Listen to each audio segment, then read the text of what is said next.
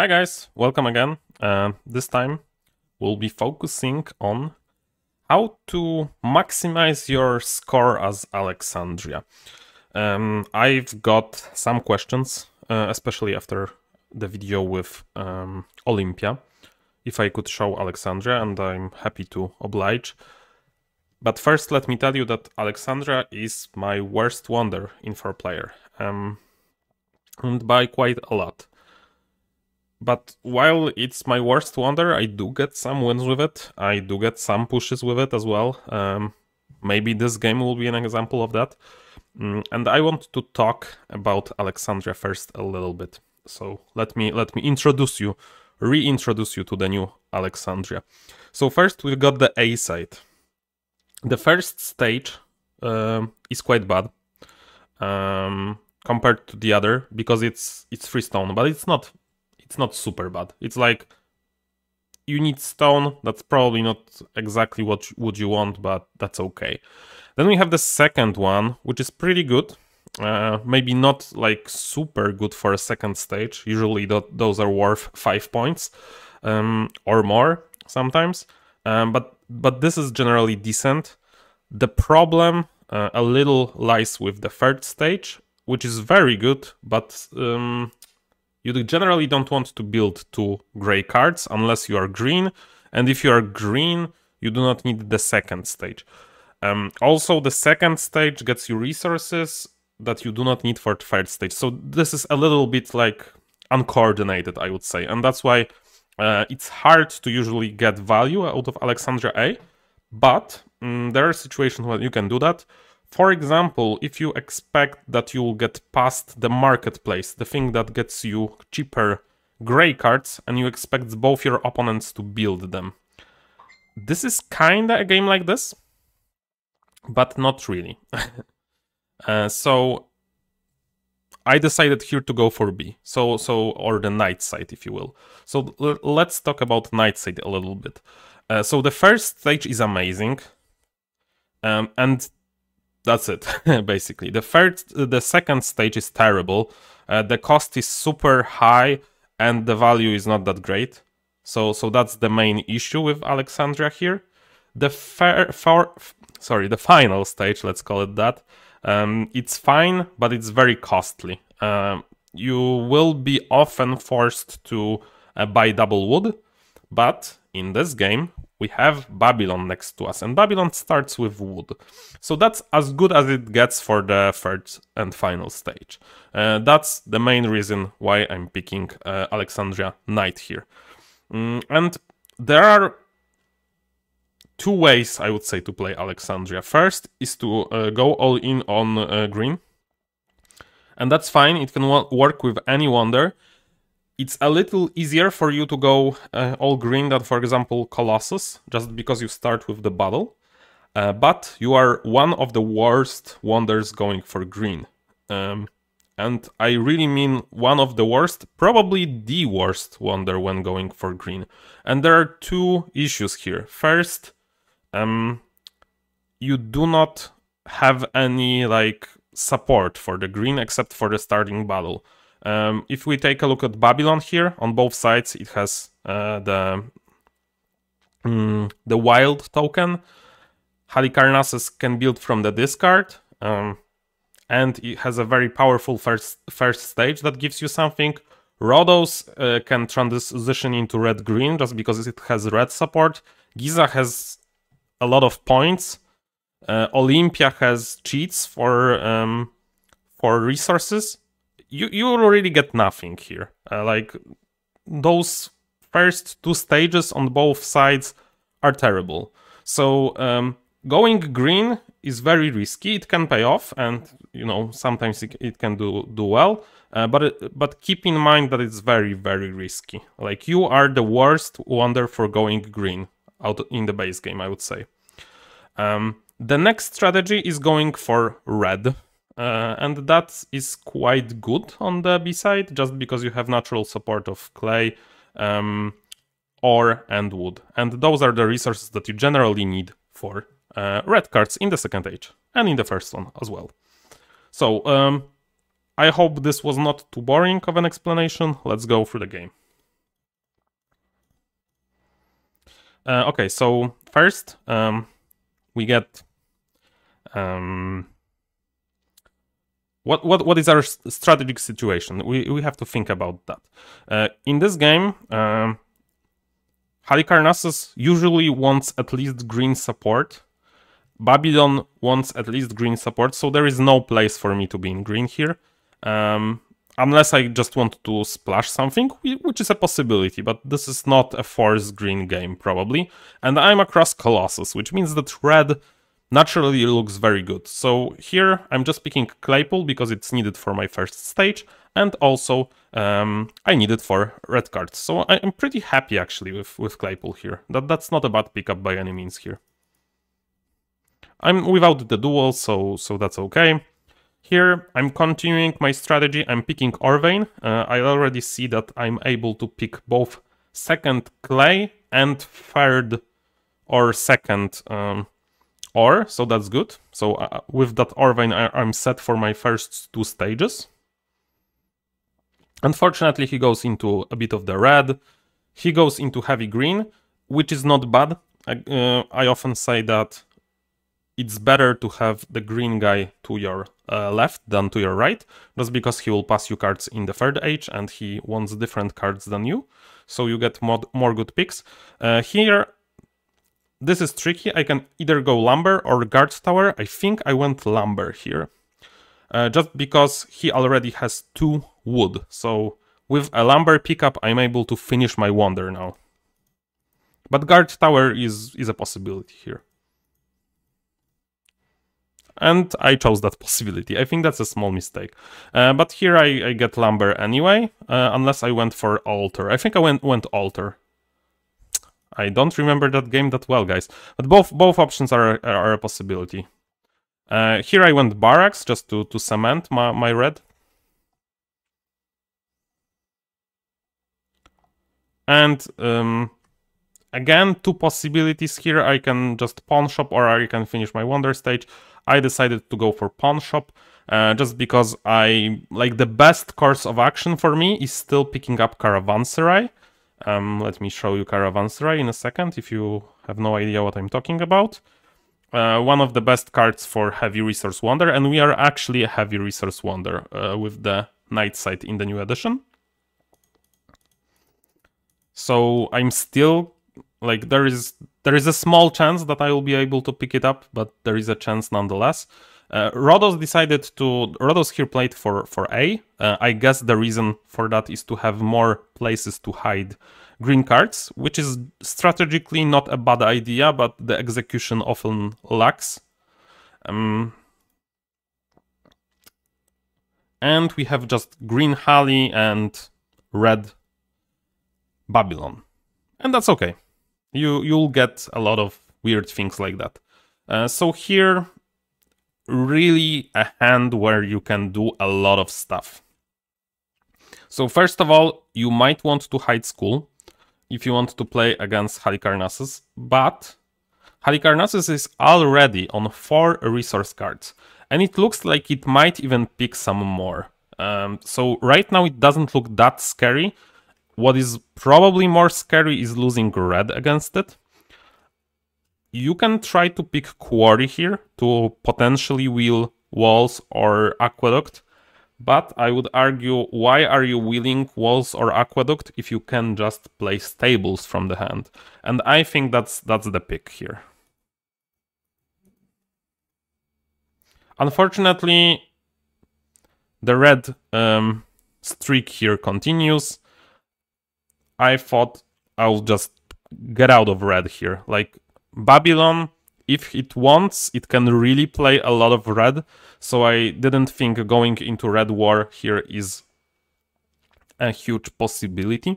So for me, in this position, when you are like that, when there is already archery range taken that he can play, there is already Stables taken. He's also next to Colossus that looks that he is able to finish his Wonder. So I think this guy has no intention of going red, and my plan is just to stay on 4. Just to win red against Halicarnassus twice. Here I'm hiding the Dispensary. maybe I could look into quarry as well. But I think I think I make a mistake here and I play the quarry. It's fine, but you know, like that hand coming back to me, I might want to pick walls anyway. So it's close. It's either quarry or hide dispensary, I think.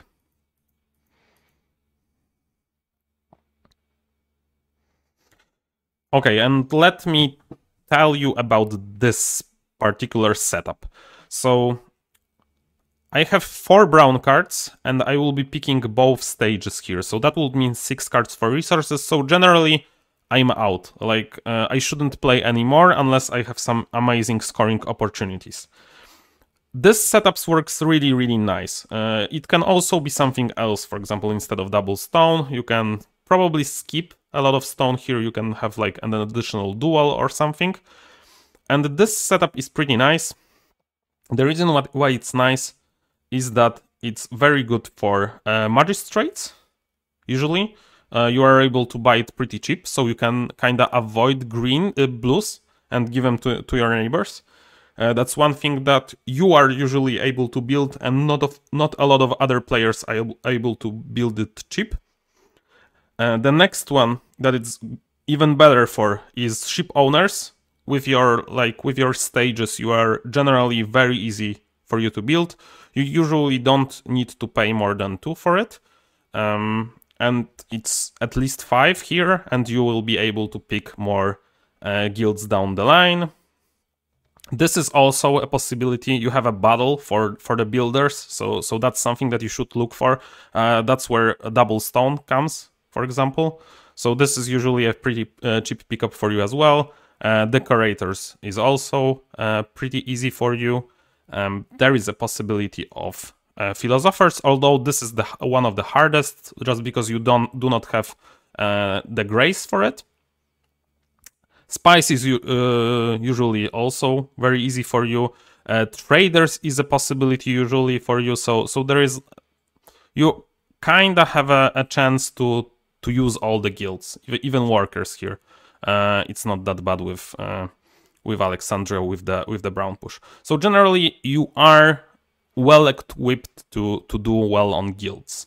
That's where most of your wins will come from, in my opinion. So here I can either hide library or build statue, and I thought that I have to hide the library.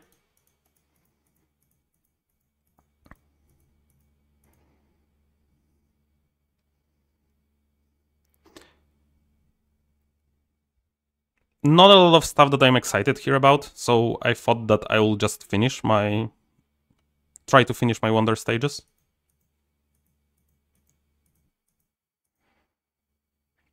The hiding here doesn't matter that much. Here I actually wheel the aqueduct, which I'm very happy about. I think it was either aqueduct comes back to me or walls, so I was kinda okay with both.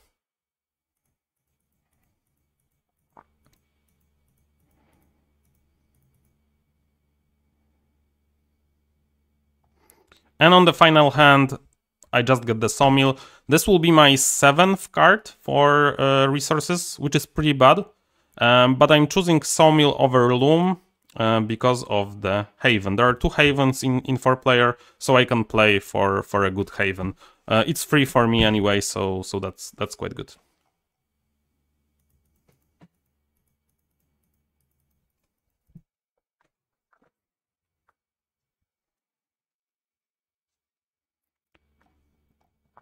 So I'm winning 1 red, losing 1 red. This guy has 5 cards for green, but I would say 6 cards for resources, so that means that he's not that scary yet. I'm starting with a reasonable guild, Craftsman Guild. That's okay. On the wheel, I do not have much, to be honest. I'm able to play a red, any red that comes, but I do not think that I have a possibility of winning red against this Babylon, just because it has double push at the end, so it will probably play some red anyway. Probably going for Lighthouse still. That's about it.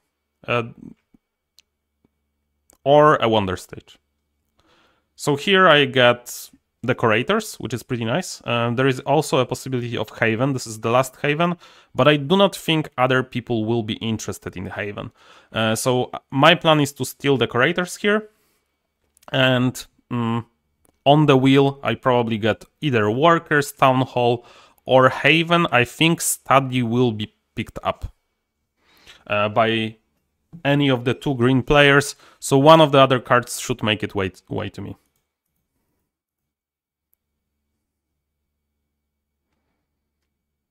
And ideally it would be Haven. Or Decorators, because now it's 6 months. So here I do get my Saving Grace, Ship Owners. That's the stuff that you generally would want in a setup like this. You are very, like, with Alexandria, with the resources that you are required to pick up with both of these stages, you are very well equipped to play for Ship Owners. In 4-player, we will have 6 guilds, so Ship Owners will be there 60% of the time for you. That's not a lot, but it's something that you can play for. And here, as you can see, it's pretty massive. It's an 8-pointer, so that's amazing. With a potential to grow, but not really. So here it's between Arena and the Senate. I think I chose the Senate just because it's better, but I'm not sure. Maybe Arena is actually better because I do expect, but I'm not playing it. So I think it's very close, but I think Senate is a little better.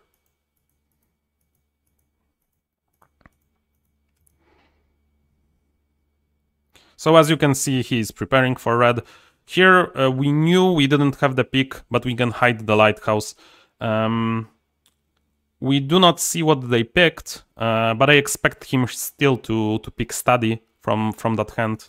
So I should come back with a Haven or something playable. And there is a Haven for me, so that's nice. We have 4, so we are winning red against this guy. And let's look at the final scoring and how it went.